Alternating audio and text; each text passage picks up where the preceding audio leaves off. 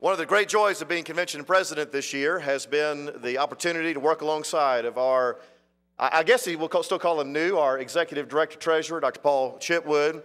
I've joked that I've probably spent more time with Dr. Chitwood than anyone outside of his family over the last year in meeting together and eating those box lunches and traveling different places and just spending wonderful time together. I am so encouraged by the work that God has done in Kentucky Baptist Life over this last year, and so much of the credit, humanly speaking, goes to our leader, our executive director treasurer, Dr. Paul Chitwood. Chair is privileged to recognize him to come and bring the report from our mission board. And at this time, I also pass the gavel to T.J. Francis to preside during this time.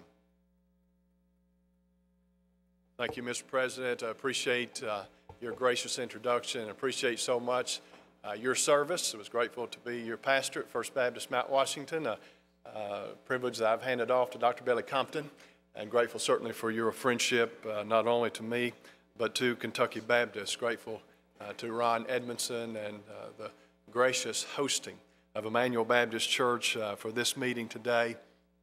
Also want to express my deep gratitude to Kentucky Baptists for their prayers for my wife, Michelle, even as you have carried your own burdens and the burdens of your fellow church members and families. We have certainly felt you carrying our burden as she has undertaken this battle with breast cancer. This is her off week for chemo, and so she was actually feeling well enough to accompany me today, and very grateful for that. I told her after coming home from yet another association meeting just recently where yet another group of believers had gathered around me to pray specifically for her. I said, "You're bound to be the most prayed for lady in the state of Kentucky right now." And that's just the way I'd want it. And we're seeing God answer those prayers, and just praise Him for His goodness in the midst of these days. We felt the Lord's presence guiding us and directing us, not only in this journey with our family, but in this journey with the Kentucky Baptist Convention family over the course of this past year. It's been a historic year of transition, a very active year.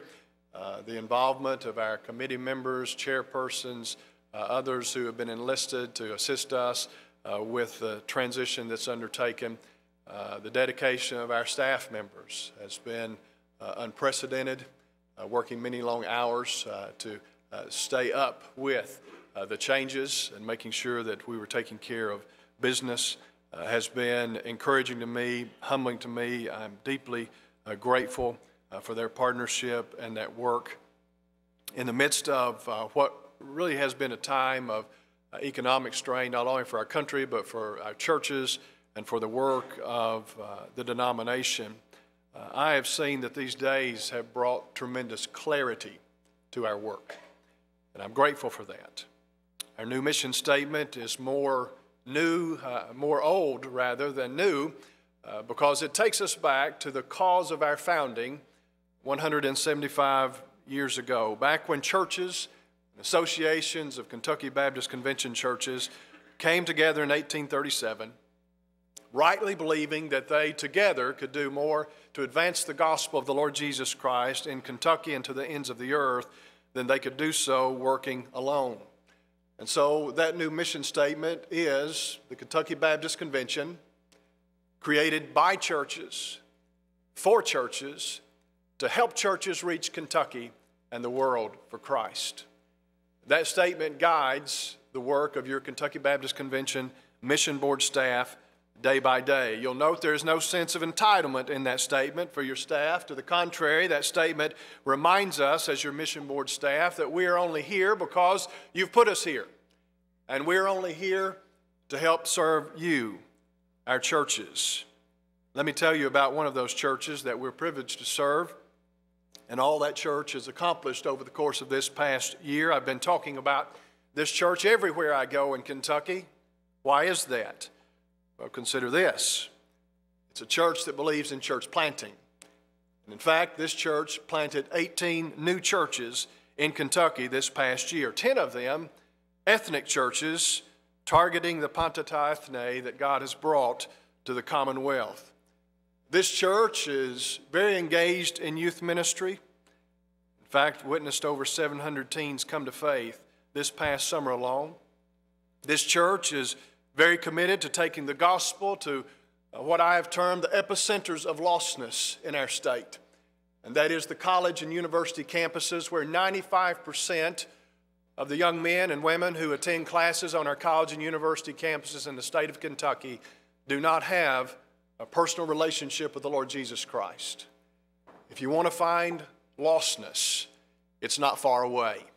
Just make your way onto those campuses. And yet this is a church that is being very intentional about their evangelism efforts on those campuses and have witnessed over 300 professions of faith just this past year. This church is committed to the great commandment ministries that our Lord has charged us with. In fact, this church today has multiple teams serving in New York in the wake of the devastation left behind by Hurricane Sandy. There, helping people put their lives back together and sharing with them the life-giving message of the gospel of Jesus Christ.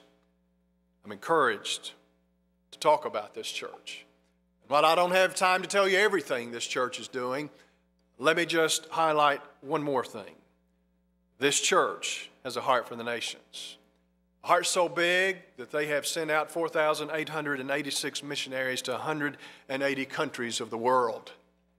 Now, as you hear me describe this church, surely you're thinking this must be a big church. But I'm not talking about Hillview or Highview or even Emmanuel Baptist or Severns Valley or Living Hope. Which church in the Kentucky Baptist Convention am I talking about? I'm talking about every church in the Kentucky Baptist Convention that gives through the cooperative program. That includes, of course, Hillview and Highview and Emmanuel and Severns Valley and Living Hope, but it also includes Pleasant Ridge in Owen County, Slate Branch in Pulaski County, Buck Creek in Calhoun, and Trammell Fork in Scottsville. Every church that gives through the cooperative program can, to the glory of God, enjoy being a part of all that God is doing through the work of the Kentucky Baptist Convention and the Southern Baptist Convention. And that's the wonderful thing about being a part of our convention. That's the wonderful thing about that wonderful program Tom Melville spoke of, the cooperative program. Another wonderful thing is the way your churches are giving through the cooperative program. As Dr. Greenway mentioned a few moments ago, for the first time in 4 years, we are not looking at a decline year to year, but we are actually celebrating, as we close the books on this most recent fiscal year, an uptick in cooperative program giving of nearly 1%.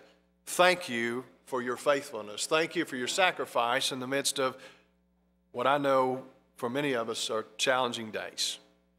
Your mission board staff commit to serving well the 2,400 churches of Kentucky Baptist Convention with the resources of those churches that those churches have so generously given through the cooperative program. And to that end, we do have a new structure.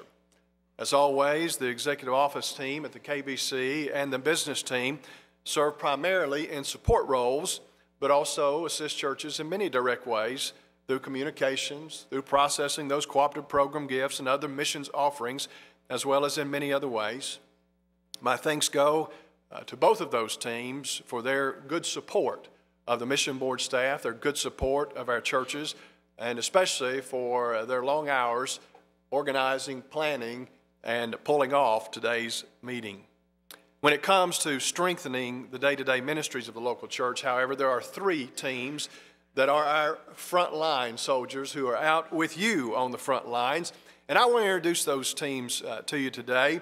The teams that are in place, created by churches, for churches, to help churches reach Kentucky and the world for Christ.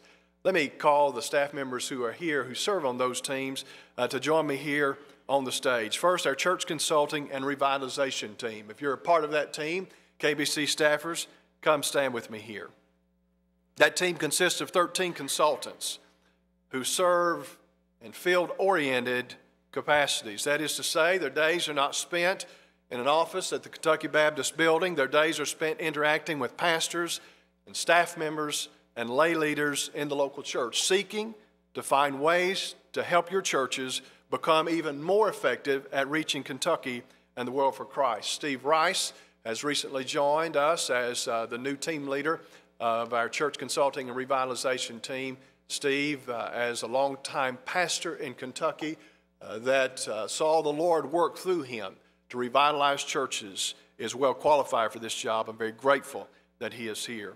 Alan Witham, Todd Gray, Jeff Crabtree, and Ronnie Raines, and Alan Dodson are also serving alongside of Steve as our regional pastoral ministry consultants. We divided the state up into 5 regions. Each one of these men has about 400 regions and a number of associations assigned to him where they are living in their region. Their job is to get up every day to make connections with their directors of missions, to find out how they can resource them, to make connections with the local church pastors, to find out how they can encourage and resource them. These are men who have served well in the local church setting and now are serving well the local churches across the state. Our team, the church consulting and revitalization team, has 2 divisions.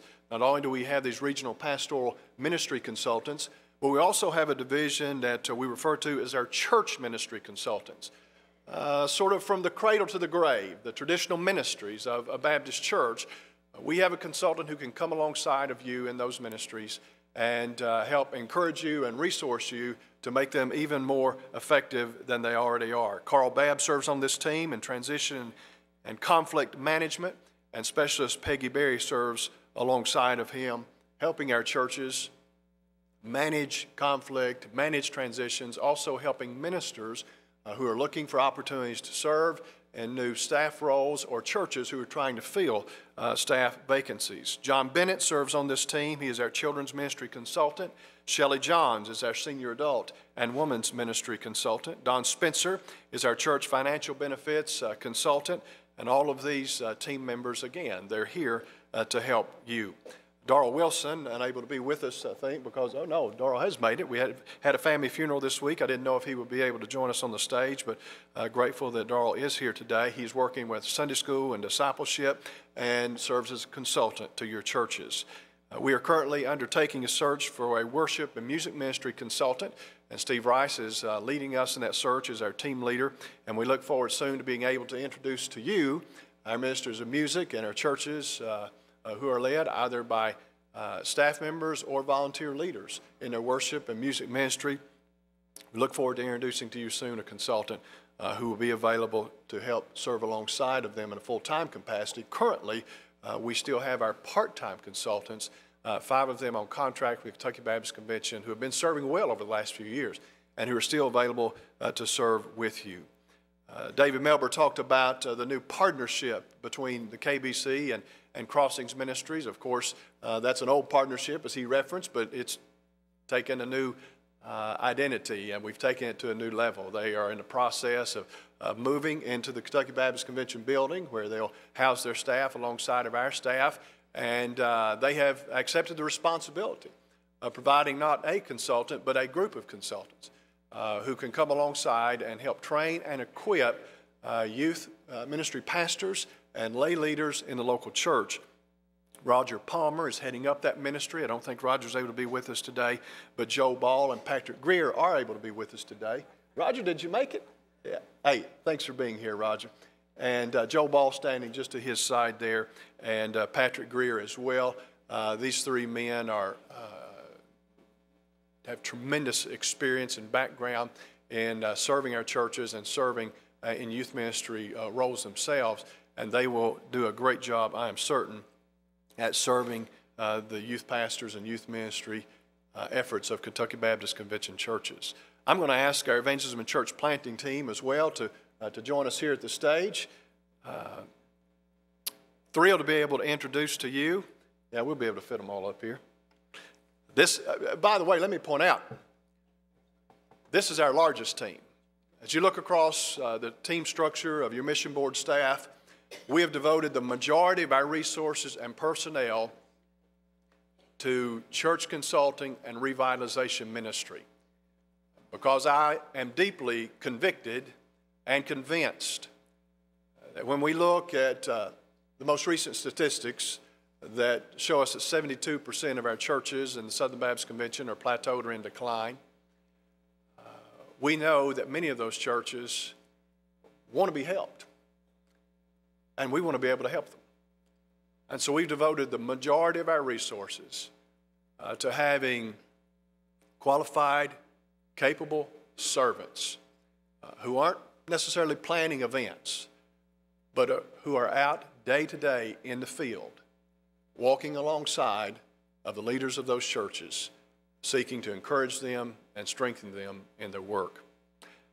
Chuck McAllister has joined us recently as the Evangelism and Church Planting Team Leader. Chuck is an evangelist. He led a great church to do remarkable things in reaching the lost and the unchurched. Over the course of the last 2 or 3 years, he has been in full-time evangelism ministry and could share with us stories about the thousands who have come to Christ under his ministry.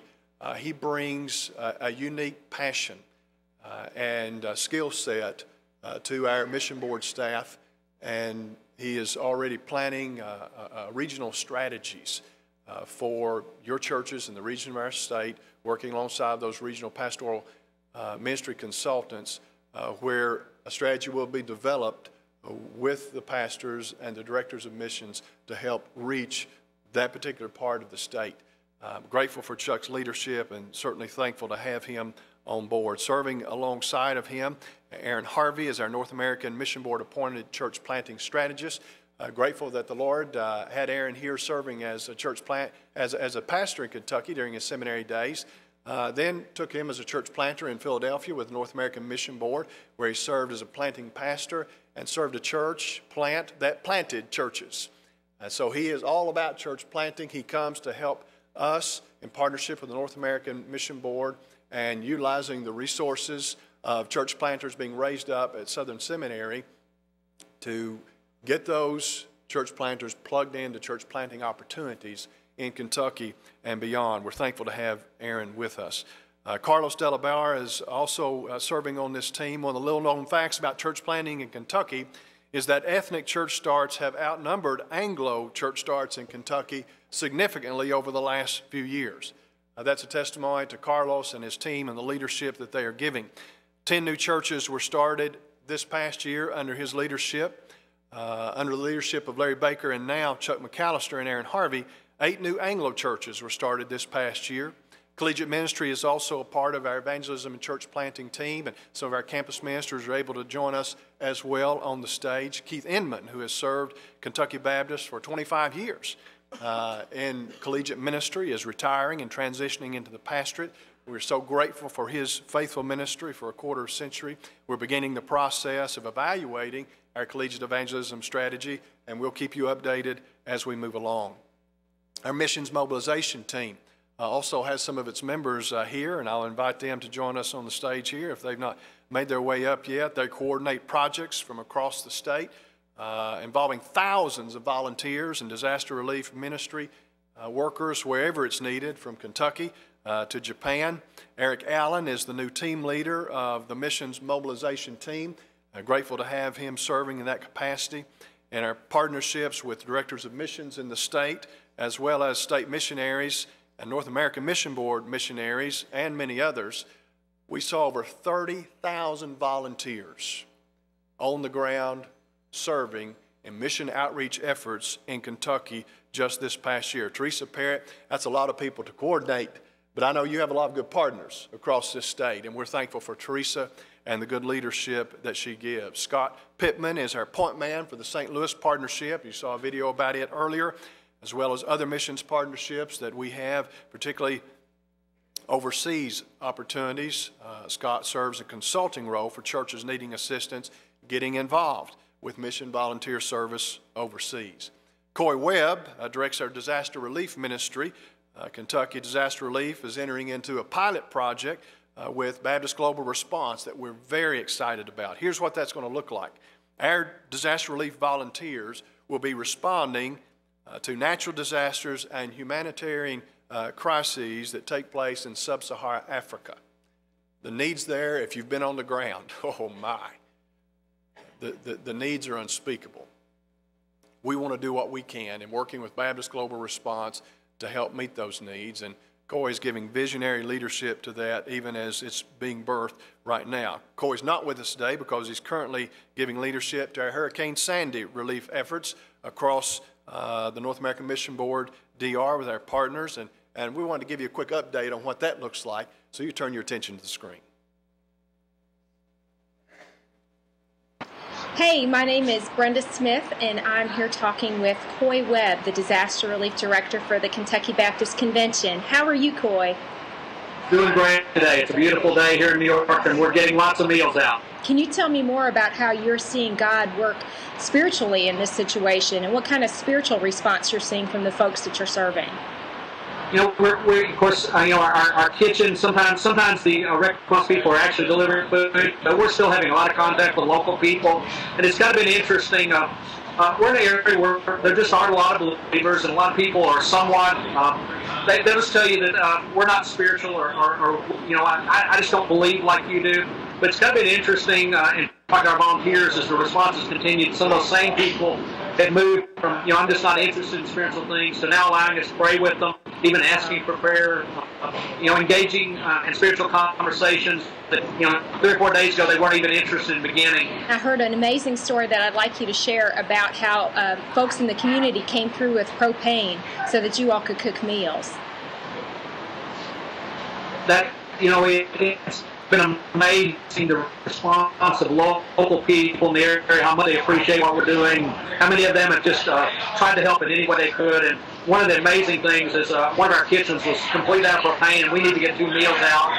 When that word got out to the community, people began just dropping off their grill propane tanks, 1 or 2 at a time, and we didn't have a lot of extra, but they managed to get 2 meals out that day with that, and it was just amazing. And then even yesterday, we had a gentleman from Albany that just drove down with a trailer load of gas and was just kind of trying to figure out where he could go, and heard about us and got gas yesterday, and it was gas. We were out of gas for the forklifts, and so by him showing up just the right time, it enabled those forklifts to keep working for us to continue to get trucks unloaded yesterday.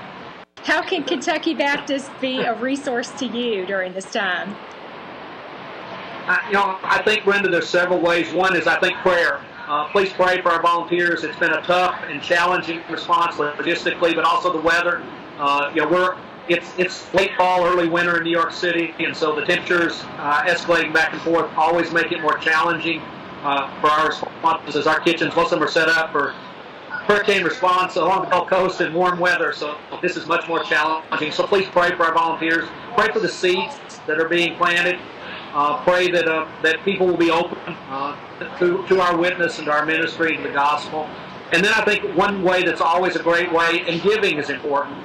Responses like this are very costly, and you know, you know, by our church's giving, it enables us to be here. It enables us to have the resources we need to minister, and it also enables us to use resources to actually give to those who've been victimized by the disaster. So, you know, church's giving is so critical to our work, and Quantum program is certainly the foundation to everything we do. But their special gifts enable us to go beyond even our normal response, to be able to help folks in a deeper way in these kind of situations and needs.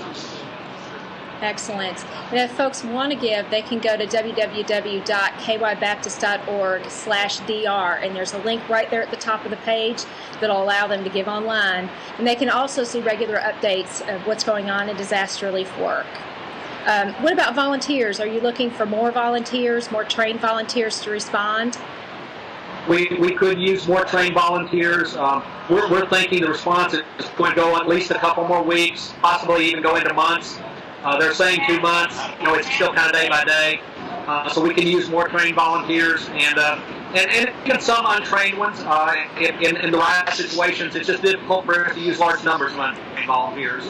But we certainly do want folks to be trained and equipped to respond, and we've got a bunch of trainings coming up here in a few months all across the state. And if folks are interested in becoming trained disaster relief volunteers, they can go to www.kybaptist.org/dr training and get all the dates and all the locations for that, right?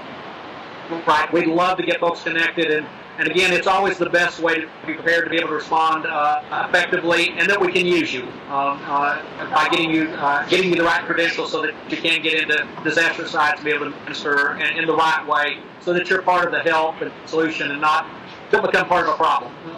Excellent. Well, thank you so much for your wonderful leadership, Coy, and extend our thanks and our gratitude to the other folks that are leading there. I saw Karen and Harold Smith in the background saying hello. So tell everybody we love them and we appreciate them and we're praying for them. We appreciate that, Brenda, and please pass on to our churches that we can't do this without the cooperative program and the Lives of Us offering for state missions. That's the foundation that enables us to be able to respond when we're called upon. Right. Thank you so much, Coy. Thanks, Brenda. You all have a great day. Okay, bye-bye. One other staff member I want to introduce you to, Curtis Woods, if you don't mind, join me here on the stage. Curtis Woods is serving as my associate executive director, serving our churches. He's particularly involved in convention relations and heading up our communications efforts. Curtis is also helping us make much-needed connections with our African-American congregations and multi-ethnic congregations. I'm very, very grateful to the Lord has brought him to serve alongside of Kentucky Baptist during these days. These aren't all of our staff members. As I mentioned, there's a couple of other teams that are support roles, but these are the frontline folks who are out in the field day to day that I want to be sure you got to know today. As I take a look at the folks who are standing here with me and think in my mind about the other members of our team, I'm just so grateful for those the Lord has brought alongside of me. Those who God is using and going to continue to use to bless the churches of the Kentucky Baptist Convention. Do remember to pray for these staff members as they pray for and serve alongside of you. Thank you, men. Thank you, ladies.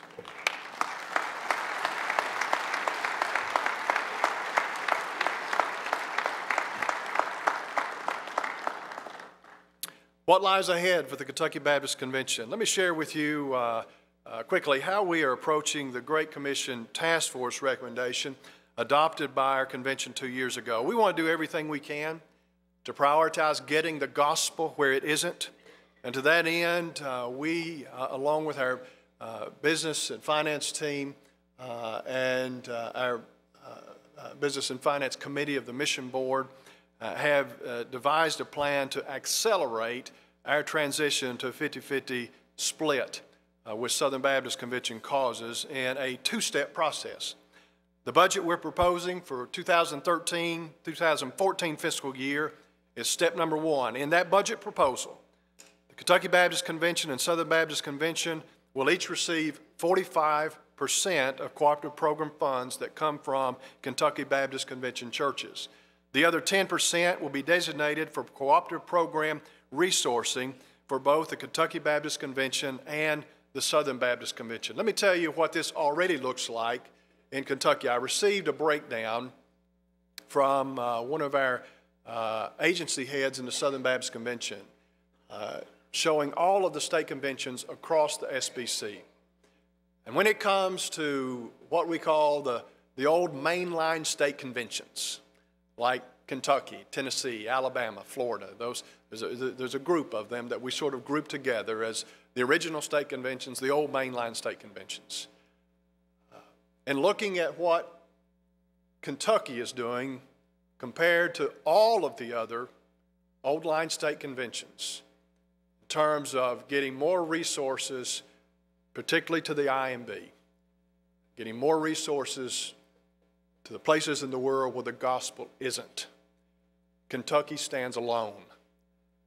The other old line state conventions are either plateaued or declining in the receipts that they're sending on, cooperative program receipts that they're sending on to the SBC and ultimately to the IMB. And I thank the Lord, many of them are making plans currently and maybe even adopting today at their state convention meetings Great Commission plans like our task force recommended to us a couple of years ago. But right now, Kentucky is out in front and leading the way as well, we expect, right? As we move forward into this 2013-14 fiscal year, we'll take another step at getting to that 50-50 split and continue to see more resources go to the ends of the earth. Now, step number 2 comes with the 2014-15 budget. That budget will be voted on next year at our annual meeting. That budget will reduce the cooperative program resourcing line item from 10% down to 7%, thus allowing additional funds to flow on to the SBC and ultimately to the IMB. For the foreseeable future beyond that 14-15 budget that we'll propose next year, we would see those percentages remaining the same, a 50-50 split where 7% is used for cooperative program resourcing on behalf of the Southern Baptist Convention and the Kentucky Baptist Convention. Now, you may recall that the Great Commission Task Force recommendations called for 10 years to accomplish the shifting of funds. And it also included not a 10% or 7%, but a 4% shared expense item rather than this 10 or 7% that we're talking about over the course of the next couple of years. Why have we changed these two things in the plan that we're proposing? Let me offer 3 reasons. First, the original plan was based upon a growth pattern for the cooperative program that has proven to be unrealistic. The formula to get more funds to the nations required significant growth in the amount of funds coming from our churches. That growth just hasn't taken place and was an unrealistic projection given the recession that we're currently dealing with, the results of that recession. And so instead of just scrapping the plan, we wanted to find a new plan to help us move forward. Secondly, the original plan designated 4% for shared expenses based upon just sort of an arbitrary number. No study was undertaken to see how much we have been spending or we ought to be spending on cooperative program promotion and resourcing. Well, we've now done the study. We're able to say with confidence that we're spending at least 10% on cooperative program promotion and resourcing, but we are committed to getting that down to 7% and holding the line at 7%. The third reason, the original plan left your Kentucky Baptist Convention Mission Board having to make unpredictable budget adjustments over the course of an entire decade depending on how much CP money was given each year. So we would constantly have to be doing new math and coming up with new breakdowns and new ways to move forward, new cuts. It was just too difficult and too complicated for us to budget effectively and communicate effectively. Our new simplified budget plan that we're proposing is, well, it's simpler. And that isn't being critical of the Great Commission Task Force recommendations. In fact, we believe this new approach embraces the spirit of those recommendations. And so does the Great Commission Task Force. I met with them recently and received a unanimous endorsement for the plan that is being proposed. In fact, the Great Commission Task Force has said they want to advocate for this plan. The plan acknowledges some realities that could not have been known by the task force when they undertook their work 3 years ago. But now we have a clear picture of where CP is and where we think it's going. We're making adjustments. Before I move on from this topic, let's recall for a moment why this discussion ensued 3 years ago. At the time, I was chairman of the International Mission Board and had a front row seat to one of the most disturbing eras in Southern Baptist missions. It was the beginning of the drawdown. Southern Baptists stood before more open doors of opportunity for gospel advance than at any time in our history, yet unwilling to make the financial sacrifices necessary to even maintain the status quo. We were forced to begin to reduce the overseas missionary force. At that time, our missionary count hovered around 5,700. Today, it's well under 5,000. That's the reduction that we've undertaken as our Southern Baptist International Mission Board has cut back its staff. In Kentucky, we know lostness abounds among our population of 4.3 million. But 2,400 KBC churches are attacking that lostness every day with the gospel. Yet among the 90 million people of, say, Bihar, India, you can count our missionaries on one hand. 90 million. 99.8% of them lost. That's the reason Kentucky Baptists have chosen to make the sacrifice of sending more of our mission dollars to the ends of the earth. Those sacrifices will continue to be very real for our mission board staff and our KBC agencies and institutions, but those sacrifices are not going to put us out of business in Kentucky. Hear my heart on this. The need of the gospel in Kentucky is growing, not shrinking. For example, a study just released revealed that Elliott County, Kentucky, is only 2% evangelical. That's a very symbolic number. Why is that number so symbolic? Well, 2% is a marking point in the research of evangelization of the world. If a people group is less than 2% evangelical, it is declared to be unreached with the gospel. Elliott County hovers at 2%. If something doesn't change, one of our own counties in Kentucky could well be classified as unreached with the gospel. When a people group drops below 2% as unreached, we don't send missions dollars outside of Kentucky because Kentucky doesn't need them, nor because a soul in Africa is worth more than a soul in Kentucky. We're still focusing on the missions in Kentucky, but recognizing that the Acts 1:8 charge and Great Commission mandate require us to invest sacrificially and proportionally in gospel work at home and abroad. We believe getting as quickly as possible to that 50-50 split is the right thing to do. And at the same time, our plan acknowledges the SBC directive that the state convention should be spending funds on behalf of the SBC to promote the work. The cooperative program resourcing of our budget is what that's all about. In Revelation 20, John records this vision. I saw a great white throne and him who was seated on it.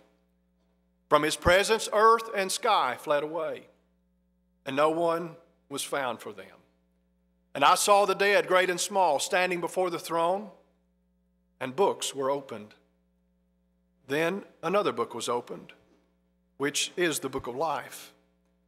And the dead were judged by what was written in the books, according to what they had done. And the sea gave up the dead who were in it.